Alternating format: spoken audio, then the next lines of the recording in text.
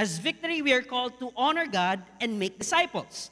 But at the same time, where are we called to honor God and make disciples in? You know, three things that God desires for us to continue to impart, to have, and to really pursue in the midst of pandemic or not is the mission of God. And the mission of God for us as a church involves three areas. First is church planting. That's why mag-church planta sa Naga. That's why we send our best, Pastor Sean and his team, to go out there. We could have really silly said nga, magpadako sa Tadris Talisay. Because God wants to do something here. Yes, I believe God wants to do something here, but God does not want us to be limited to where we are right now. That's why we plant churches. And also, we just launched our church in Lapu-Lapu. Thank you for praying with us. Thank you as well for Pastor Zap. I'd like to honor you again and again for really the leadership and the impartation that you did. And secondly is campus ministry. Kasi mga young people there, estudyante. Can you raise your hand? If you're a student, yon, we believe in you. Come on, can we just give a hand to our students and our campus missionaries? You know, we believe that God has a purpose for the young people. God has a purpose for the next generation. I myself have been reached out when I was a student. And who would have thought, nga katong sipunon, niwang, may nalang gani, dako-dako na ko ron.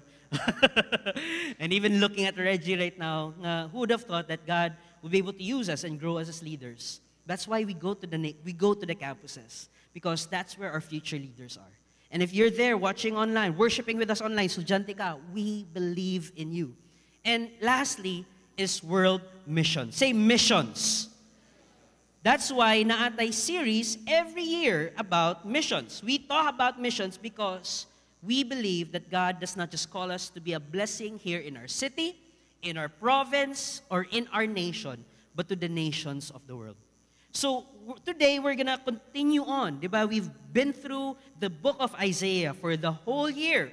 And our missions or our mission series will dwell on that again.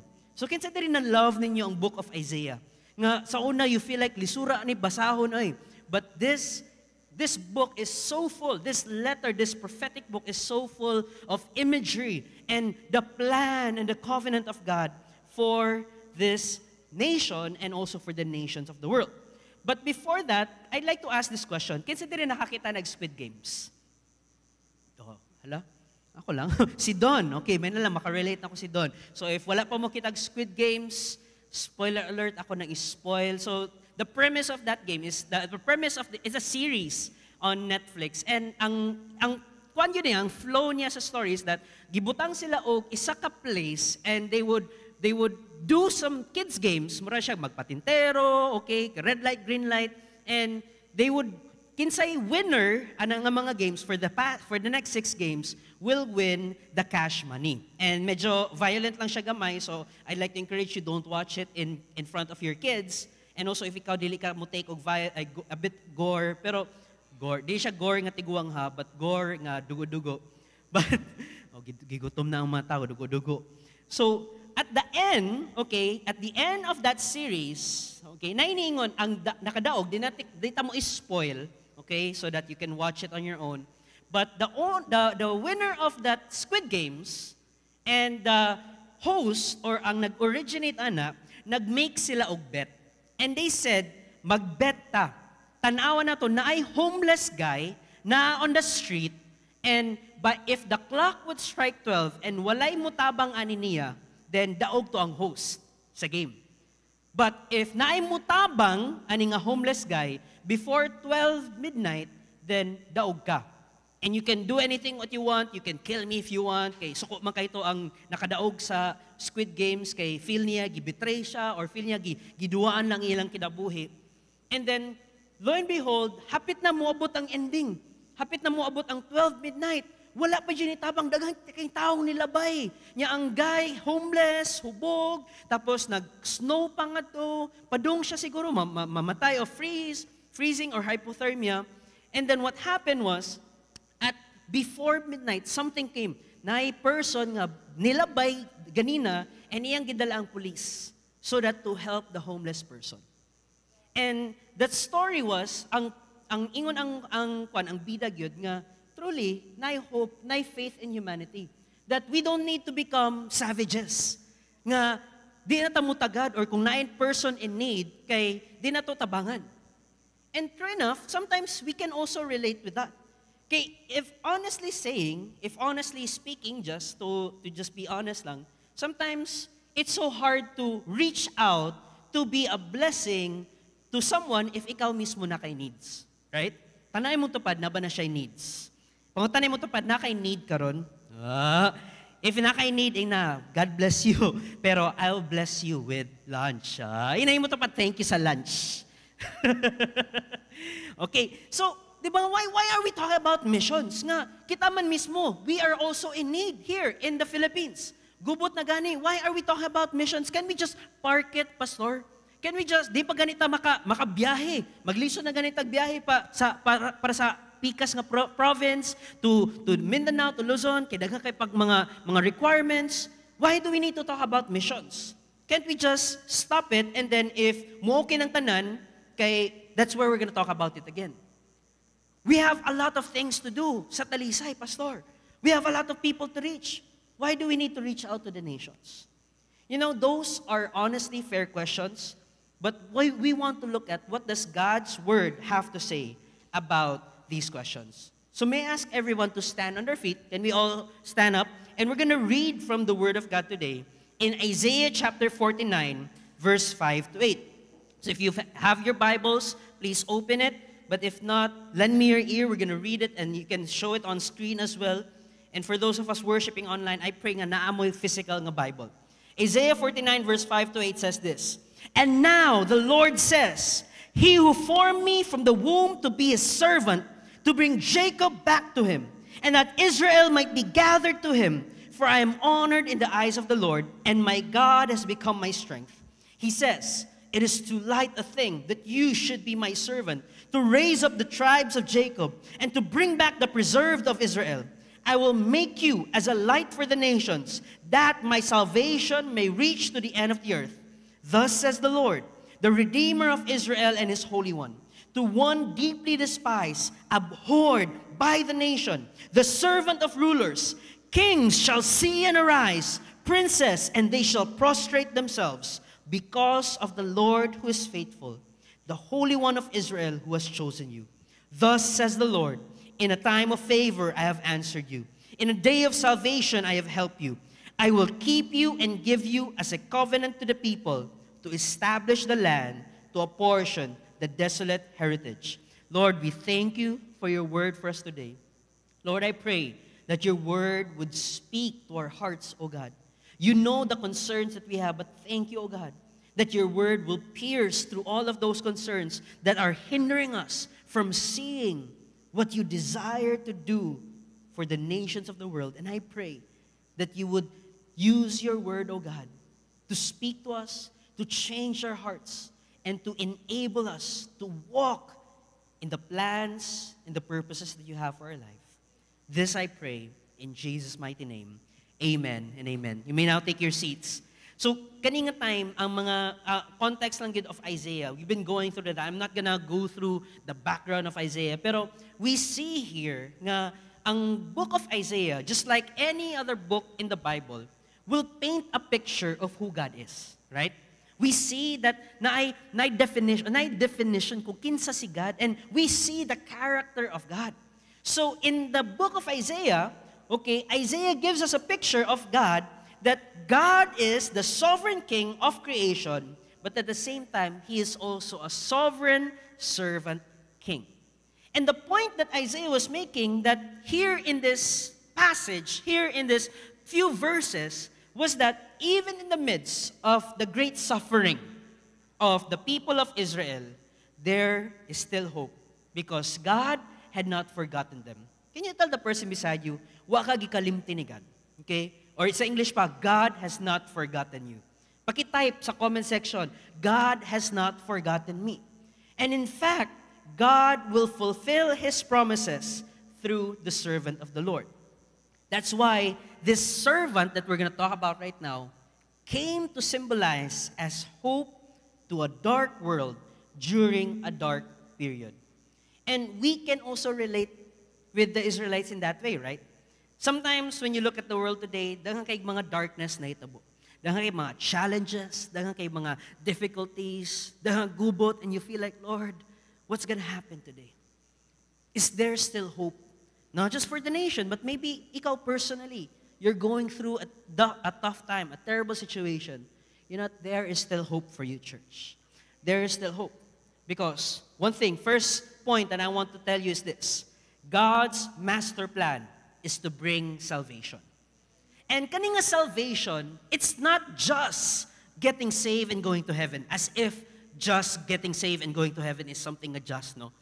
Pero salvation in every area of your life. Whether in your career, in your relationships, in your love life, in your finances, God will bring salvation to that. Because when we got saved, when we got baptized, wala man nato gisaka ang atong wallet. Di ba? Pag-baptize na to. So, gisave na ni God ang atong wallet. O, giapil ba, no? Giapil, hopefully na-apil ang wallet, babasa na yung quarterage. Or, di ba, gisaka ba ni mo imong wedding ring pag-baptize ni mo? Wala ba siya nabasa? No. It was all baptized. So, meaning, ang salvation ni God sa tua is all-encompassing. Dili lang nga you go to heaven, but here on earth, you can experience hope and have hope because God will save you. Okay? In verse 5, the Lord says, He who formed me from the womb to be a servant to bring Jacob back to Him and that Israel might be gathered to Him. Now, I'd like to ask the question first. Kinsa niya ang servant? Kinsa man niya ang pasabot nga servant? Kay kaninga time, what jud nakagets? Loading ang mga Israelites because they think like, sa king tapos servant, unsa may pasabot ani? And they don't have a picture of what the servant of the Lord will do. But when you look at the totality of the Bible, that's why I like to encourage you, when you read the Bible, don't just pick some nitpicks nga, ay, Pastor, ganahan ko sa book of romance, kay romantiko ko karon. Or ganahan ako sa book of numbers, kay mahilig ko sa numbers, Pastor. You see the total theme, the story of the Bible, because the story of the Bible is just one story that talks about God saving His people from sin and bringing them to eternal life. So, kaninga servant, when you look at the picture of the Bible, is Jesus Christ Himself. Jesus is the servant of the Lord. And why did God say nga kaninga servant would bring Jacob and Israel back to Him? Because the reason why is that they were in exile because of their sin, pride, and rebellion. Now, you might be thinking, so, kaning mga Israelites, unsa may sala aning Israelites, Pastor? Unsa may sala aning nation of Israel nga gibiyaan man gid sila ni God? Gialaw man gid sila ni God nga makapture sa Assyria, Babylon, and Persia. Primarily, it's because of their pride. Then their idolatry. And you might think to yourself, may gani, Pastor, no, dili tain ana. Tanay mo tupad, sinner ba na siya? Butan, no? Butan ay mo tupad. Tanawa, butan mo na siya. Okay? You might be thinking to yourself, my gani, Pastor, dili ko pareha sa mga tao, sa gawas nga, kanang, grabe kay mga sala. Grabe kay kurakot, doing this, doing that. Akong sala, Pastor, siguro, gamay raman, guwapo ra kay ko, Pastor. Wow! But we have to ask this question, unsa man ang sin? What is a sin, by the way? Ang sin, okay, ay nalin ako mukha nga joke. Wala ako na sod. Okay? Next, inig afternoon na lang ako nang balikon nga joke. But sin is, actually, it's simply missing the mark. Now, kinsa hilig mag-darts dere? Darts. Imagine this, na kay bullseye. Okay? Nya, ang goal, ang bullseye, kaning point sa tunga, mo ni ang gusto ni God buhaton nato. Mo ni ang plan ni God. Mo ni ang will ni God sa tong life. Now, kinsa hingigo dere? Kanang sharpshooter ba? Di ba? Kapila ka, I've tried doing that siguro because akong mata, kaya di ko na ako maigo ang kanang bullseye. Pero mana na lang ko, sige, may na lang, duol-duol bitaw. Akong kauban, kay layo kay siya, wagin na gani siya nakahigo sa board. Lahi pag yun ang naigo pag yun niya kay tao. so mo fa sinana no, or maybe when you were a student, kinsay iiligin nani sa una nga, pagtan-aw nimo gikan mo exam. Tapos pag-check ni mo si mong paper, hala, wa ka kapasar. 50 ang passing, ikaw 48. Pero pagtanan ni mo si mong amigo, hala, 30 ra siya. May gani, Lord. Di ba? We tend to compare that. Pero sin is this, not hitting the bullseye. So whether duol ka sa bullseye, whether layo ka sa bullseye, we are sinners. Bisag unsa pa kakabuutan, bisag unsa pa kakangilngig, bisag tibok nimo kinabuhi, okay, grabe kay ka, you're doing things for God, pero at the moment when you're about to die, you did something wrong. Will that qualify you to be a sinner? Yes. Because it does not take you to do multiple sins para maging sinner ka. It just takes one sin. One sin. As simple as being prideful and nakamapamalikas ka kay tungod na inikat nimo sa SRP o kundi na inikat nimo sa traffic. O kundi, you're a guy, you're thinking of lustful thoughts. Pagtanaw nimo sa internet. Bisag, unsa pa nimo kabuutan. You've made something more ultimate than God. You've failed to hit and miss the mark of God. With that one act, you are a sinner. I am a sinner. We're not perfect, church. But does committing sin make you a sinner? Actually, it's the other way around. We commit sins because we are sinners. Pagkabata pa lang nato, kitsa gitudloan og pamakak. Wala, di ba? Kitsa gidre gitudloan nga, anak, inaani ang pagpamakak ha. Inanion ang paging manipulative. Inaani ang paging jealous. You know, my daughter right now, even my son, as young as they are, mangutan namin, nahitabo sa balay, naguba. Mangutan ako, oh, Aryan, what happened? And kitagod ko nga siya'y nakasala. It's not me, it's baby Elise. Si Elise in town, naras layo. Huh? Right? Even si Elise pod. Nasa siya iyang own mga sala-sala. Because default mode na to is to sin. Tell the person beside you, I'm a sinner. Oh, di niya accusing, you're a sinner. Okay? So that's why, ay mo pang sin zone sa Facebook. Kita pagid miya na nga, di ba, lain kayo nga kanamukuan mo, sin zone lang. Going back, we are all sinners. That's why Jesus had to come. Since Israel could not save themselves, that's why the servant of the Lord had to bring Israel back to God. Because what sin does, it separates us from God. Sa time sa Israel, it was a separation of physical. Giadto sila sa Babylon, sa exile. But kita karon, it's a moral separation. Nga bisag kung saan mo pray, di gyud makaabot, or you feel like layo si God. So Jesus is the servant who will restore Israel and fulfill God's covenant plan through His suffering. Now that's good news for the nation of Israel. Because they know that bisag lisod ni among kinabuhi karon, there will come a time where we will get saved. Where we will go back. We will be restored. But that promise was actually just for the nation of Israel. Israel, Jews lang ang gitagaan ni God ato nga promise to be redeemed. For that verse, di ba? Tanay mong tupad, Jews ba na siya? Jews, mountain Jews. But you know, the good news is that dili lang limited si God sa Israel. Jesus' mission of salvation includes the nations. That's you and me. He says, it is too light in verse 6, a thing that you should be my servant to raise up the tribes of Jacob and to bring back the preserve of Israel. I will make you as a light for the nations, that my salvation may reach the end of the earth. Ang heart ni God, dili lang limited sa isa ka people group. Dili lang limited sa mga buutan. Dili lang limited sa mga gwapo pareha ni Reggie. Dili lang limited sa mga muserve pareha ni Kwan, ni Don. Oh.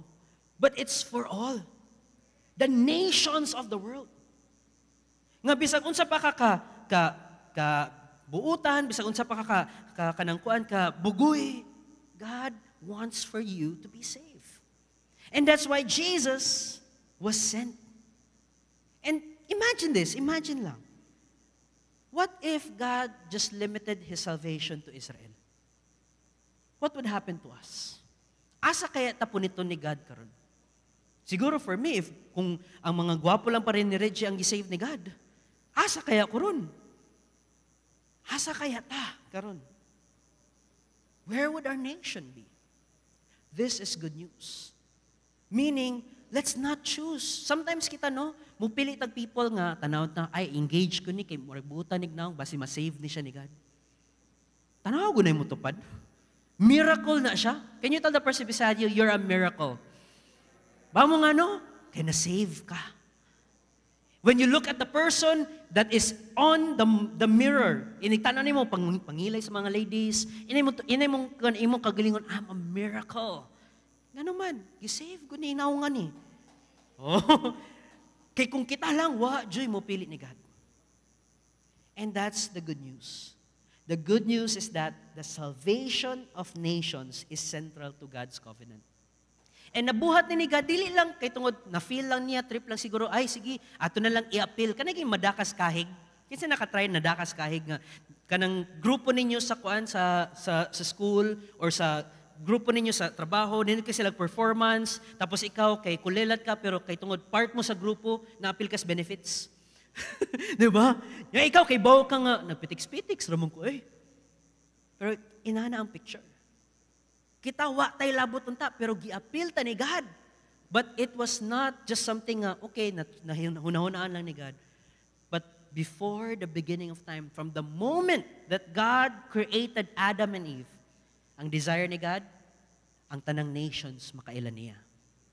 That His dominion would go to the ends of the earth. But what did we do? That's why the Tower of Babel happened. Ginan sila ni God, go! Tapos nga sila, Lord, diri lang mi Lord. Maghimo lang mag-tower, God. Then, giguba ni God ang ilang plano. Then, the nation of Israel, they were to be a blessing sa mga nations nga surrounding nila. But what did they do? Lord, kami lang diri, Lord. Kami-kami lang, Lord. Eventually, nagsila-sila lang, wala na. Nagkasala sila. Prideful rebellion. And even in the New Testament, did you know that the disciples, ang church, ginan sila ni God, go to the nations, in Acts 1:8, God said, diba, Jesus said, I will give you the Holy Spirit, power shall be upon you, you shall be my witnesses in Jerusalem, Judea, Samaria, and to the ends of the earth. Pero what did they do? Nistay lang sila sa Jerusalem. That's why God allowed persecution para palayo sila, muhawa sila to scatter. And you know, nahuna-hunaan lang ako, nga kanang kuan. God doesn't want us, di ba that's the reason why we plant churches. That's the reason why atong victory group, dili siya padaghanay. But it's really having a victory group sa una, my wife was part of the church planting team diri sa Talisay, we're still in a boyfriend-girlfriend relationship ato nga time. Makitan gina mo, na sila sa boss, dira sa kwan, sa boss katong sa kwan, my love, no? Okay, diha sa boss, and then nagagrow. And she empowered more young women. And na mga men nga nang raise up as well. Kung atong desire lang is padaghanay, pangilngigay, ikaw ang leader, then ako mo. Di na ako mo empower. If Pastor Zab were to think that way, dili ta mag-church plant sa Naga. God has a desire to reach all. That's why we're sending. That's why we're going. And this is good news for us. But you might be thinking to yourself, Pastor, maglisod ko go kay crisis man karon. It's a time of need. You know, I want to tell you this. If we sow to the nations, even in our time of need, God Himself will meet our needs and bless us so that we can bless the nations. Some of us, inani atong prayer, Lord, di naman daghan akong gipangayo, Lord. Sakto lang para sa kuha, di mo ko selfish, Lord. Di mo ko parehana nga ganahan, daghan yun. But you know what? You are also acting selfish with that prayer. Because you're just thinking of yourself. Why not pray to God, Lord, bless me para akong tupad, malibrihan akong lunch. Para ang tupad sa nako, malibrihan ako kape. Para si Reggie, ako masuportaan. Para si Pastor Zab or mga missionaries na to, atong mga kwan, ang church, atong masuportaan. And even my family, Lord. You know what? My prayer for you, church, is this. Na you would be rich. Kinsa diri ganahan na nga prayer? Ako lang. Okay? You know why? My prayer is that you will be rich so that you will be a blessing to others. That when you look outside, dili lang ka ngayon nga, ay basin, kuan ni siya, basin ka ng mudo siguro ni. Pero, mana ka nga, sige, because you know na, gibless ka ni God, hatag ka. Dili sakit sa imuha, dili, lawom imong bulsa, nga ka nang, nangayo, kay marag, Lord, wako ni mo na ka nga, sige, I'll pray for you, brother. Wow. As if, kay bawa ka, nagigingon si God sa imuha nga, tabangin ni siya. Be a blessing. Because in verse 8 and 9, it says here, Thus says the Lord, in a time of favor, I have helped you, I have answered you, I will keep you. Verse 9, it says here, saying to the prisoners, Come out, to those who are in darkness, appear. They shall feed along the ways, on all bare heights shall be their pasture. We see here is that no crisis will stop God from fulfilling His mission. That's why I'm so blessed that our movement still believes that even in the midst of the pandemic, mag-church planta, magpadala tag missionaries, mang-reach out yapon tag estudyante, because the mission of God continues. That's why we raise leaders. That's why we do victory groups. Even if maglisod na ta, bisag di ta ka meet on-site, mag-online ta. And you know, I love what our leaders are sometimes doing. But what they would do, kung maglisod og online ang kaninga ilang ka victory group member, kay maglisod, walay data, walay kwarta pang data, sendan nila load. Natay estudyante, what they did, kay, sige, maglisod man og online video call, mag one-to-one via text. Gi-text niya ang tibok one-to-one. Imagine na, one-to-one, one chapter. Tapos, unsa may mo, pataas kayo, pero, you know what? Whatever it takes. Can you tell the person beside you, whatever it takes? Because God's mission still continues. And lastly, God's mandate to the church is to be a light to the nations. Ang plano ni God for Jesus is to be a light for the nations. But what does it mean to us right now? Since kita follower ta ni Jesus, we are also called and commissioned to be a light. Matthew chapter 5 verse 14 and 16 says this, You are the light of the world. A city set on the hill cannot be hidden. Nor do people light a lamp and hide it on a basket, but on a stand it gives light to all in the house. In the same way, let your light shine before others so that they may see your good works and give glory to your Father who is in heaven. You know, at church, I understand that we are all going through something. It's a time of pandemic. It's a time of crisis. Maybe some of us here, layoff sa trabaho, na furlough, kundi kuan lang skeletal ang inyong workforce, tapos imong trabaho instead of 5 times a week ka mo trabaho, kadun kaduha, kaisa na lang, and no work, no pay ka. But you know what? Even in this great need, this is one of the central truths about our walk with God. When we seek God first and His righteousness, even in our time of need, everything else will be added to us. Because God's call for us, God's purpose for us, is to be a light for the nations. So what does being a light for the nations mean? In 3 words for victory, pray, give, go. Pray. Pray for our missionaries. Did you know that we have missionaries that are going out? We have Pastor Rodel Padayhag and his family that have been reaching out to the nation of Georgia. Dili ka ng Georgia sa US, pero Georgia near the Russian border. And even up until now, they're still, even if they're here in Cebu, they're still reaching out to them online. Amazing. We can still do that. We have a missionary to Marawi, to the only Islam city in the Philippines. And it's still a mission field. And as a Visayas region, you know, we've adopted Lebanon as our country, our nation that we get to pray for. Pray for that nation. Pray. Don't just pray nga, Lord, sige, ano na. Pero intercede for that nation. Pray for open doors.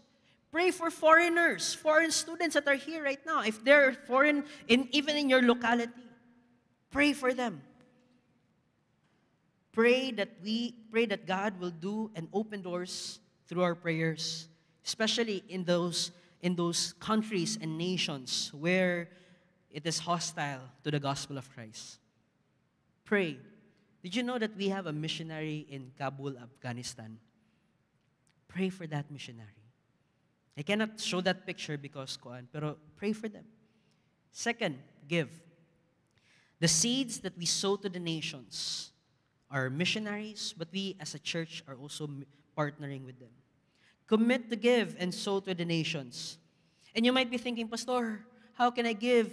Kulang na gani akong kwarta. You know what? Sow your way out of your need.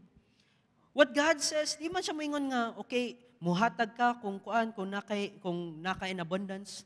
Because you know, money is, you might think nga, I can be generous, Pastor, if I have more money. But you know what? Generosity is not a matter of the wallet. It's a matter of the heart. You can be generous even if gamay lang nasa imong allowance karon, or even, you know, there are students that are partnering with missionaries.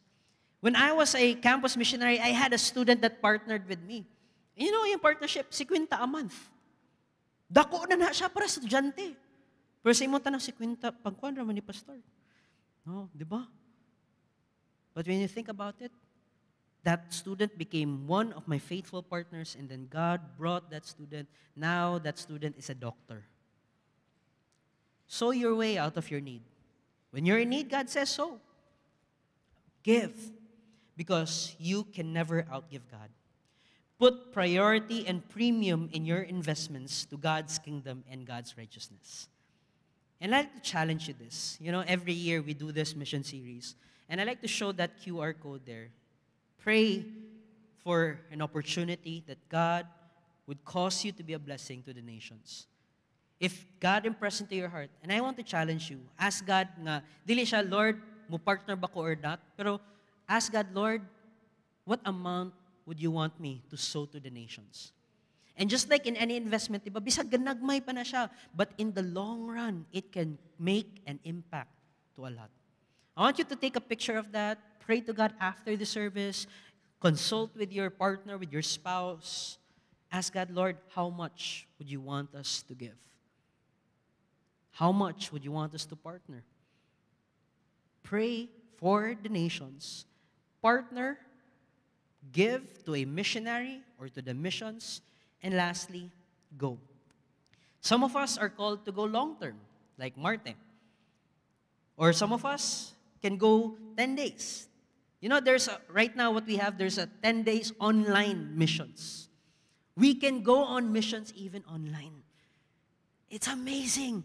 Nga maka-encounter ka, maka-interact ka. I've been on missions before. I've been, kuyog mi ni Reggie, nag-missions mi sa Rojas. We were a blessing to that city there. I've been to missions to Vietnam. I tell you, when you go on missions, God will open your heart and your eyes to see nga, grabe, gibless gideta ni God. And we would see that God is doing something as well. Go to our foreign students, engage and pray for them. Now as I end, I'd like you to think of this. Imagine what the world would be, what the world would look like if you would embrace and act on God's call to be a light for the nations. Now, pushback ni mo, you think, Pastor, isa ra man ko kataw. What can one person do? I'd like to share to you the testimony of Marte, our missionary to the Muslim kanang brothers and sisters. So Marte, you know, when she was 10, she received the gospel because of a missionary that prayed for her and that shared to her the gospel. But it did not bear fruit immediately. After a decade, after 10 years, something happened in her life that her family got into a relational dysfunction. Nagbuwag iyang mga magpapa, and it caused her to question God. But at that moment, God was doing something in her life. She was connected to the church. And, well, you know what? she met friends in church. And I'm blessed that my wife was able to disciple her, nag-engage sila, and grabe, mag one-to-one sila, tibok gabi sa una. And after that, as she grew in her relationship with God, you know, the only thing that resonated in her heart was to preach the gospel the way that she received it when she was young. To teach young students to be followers of Jesus the way that she experienced discipleship. She wanted to do what that missionary did to her by going to other nations to preach the gospel. You know what happened is that gi-connect me niya, ni Marte, ni God. And I said to her, Marts, why not? Because our heart, when we go to missions, one thing, same raman natong buhaton. We're going to the campuses. I want to help you discover and grow in that calling. I invited her to volunteer in our campus ministry in Cebu Normal University. And then she responded to full-time ministry on 2015. While she was preparing for her visa, her heart and desire was go to Bangladesh. But God redirected her. Because at that point in 2017, the siege of Marawi happened. So God redirected her. Why not, instead of going to Bangladesh, I know that's your plan, I want you to minister, reach out to this nation. Because nations doesn't just mean a country. It could be a people group. So there they started to reach out to the Muslims, first in Taguig, and she was sent to Marawi. In Marawi, she met one student, Hannah, who was a real-life scholar in Davao. But because her family did not want her, felt like basin i-convert ni siya, gi-ask siya sa iyang family ni Hannah to go back to Marawi. And our background lang ni Hannah, ang iyang father was an imam, a priest, who would call out and lead their daily prayer meetings. So grabe, rooted yan. But you know what? Because of their heart, because of what God desires to do, you know, Hannah was still connected to our team in Marawi, and that's where Marte was able to connect with her. She was able to pray for her, follow her up, and then Hannah began to understand who Jesus Christ really is, to the point where she willingly expressed her desire to follow Christ and even to be identified with Him in His death, burial, and resurrection by being baptized. And you know, for a Muslim person, being baptized would most significantly symbolize nga you're willing to die for your faith. But you know what God did? As they were given wisdom, she chose to keep it a secret from her family. Then she started to pray for her family. As a real-life scholar, then Hannah started to invite her junior high school classmates. They were able to meet with the principal of their class, ni Hannah, silang Marte. And out of that meeting, the principal asked them to cater more students for real life from their school. And she gave them 19 top students from grade 8 to 10. And what happened? All of them heard and believed the gospel last February 2020. From those 19 students that believed, 4 of them and 1 mother got baptized. And now they're starting home churches. Say home churches in their homes. They meet, pray, listen to the word of God. But Hannah did more than that. When she started senior high, she started sharing the gospel to her friends that were also Muslims. She started to lead victory groups. Now she's one of our victory group leaders. And you know what? That's not just to her classmates, but her aunt and cousins as well. Because of Hannah's boldness, sometimes, yung relatives o siblings daw ni Hannah kay i-prevent sila mag-meet ni Marte. But I believe that nothing can stop the gospel from advancing. Nothing can stop the kingdom of God to advance in the nations, in the lives of a person. Truly, one person can be a doorway to the families, communities, campuses, and the nations. Now again, I'd like to ask you to imagine this. What would the world look like if we, kumoto impact sa isa ka tao, what if kitang tanan, the church, would embrace and act on God's call to be a light for the nations? Can we just stand right now and ask God for that